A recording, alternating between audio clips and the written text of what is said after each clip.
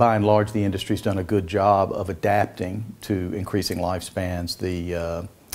There's a lot of new data available. The industry's done a good job, I think, of accumulating that data and reflecting it in the pricing and products and so forth. So by and large, I think the industry's done a good job.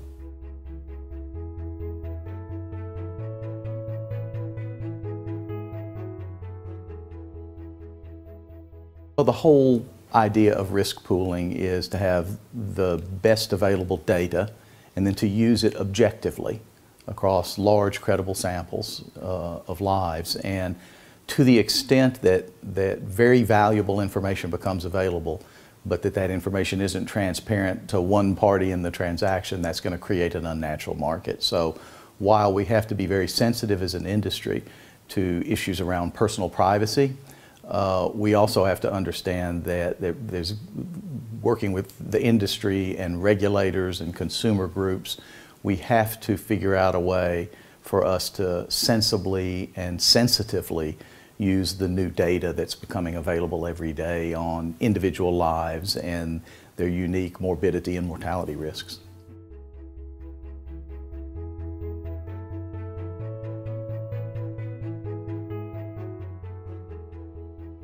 I think anytime you can be transparent about how we do what we do, that's positive for the entire industry and it's positive for consumers. So generally speaking, I would say yes. I understand that when you become more transparent, that there's the prospect that you get questioned on your methods, how, your models, how you do business. But what we're finding right now, actually, in our business in the United States, where we write retirement income products, is that one of the drags on these products, one of the things that makes it difficult to get people to understand them, is the fact that we've made them so confusing and so opaque.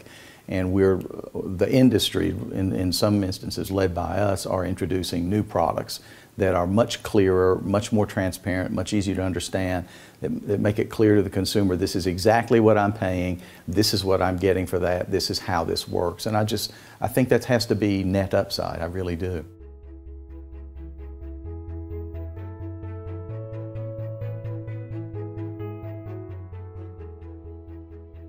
I do think that there will continue. You'll see capital markets instruments evolve that will profit from, address the longevity market.